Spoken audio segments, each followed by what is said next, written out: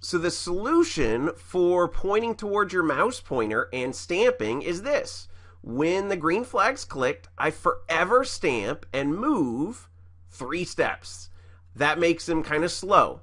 And then point towards mouse pointer. Now this is usually blank, and it's under motion. Point to where is it? Point towards. See it right here? Point towards.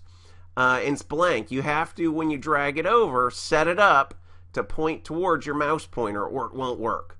So I have that set up on there, and now I still have C set up to clear. I can totally come in and draw some neat stuff. Now I could set my move steps to be like 10, and now this thing is going to just fly after my thing. Look at that. That's pretty cool. Wow! So go in, set up a sprite to move and stamp and point towards your mouse pointer.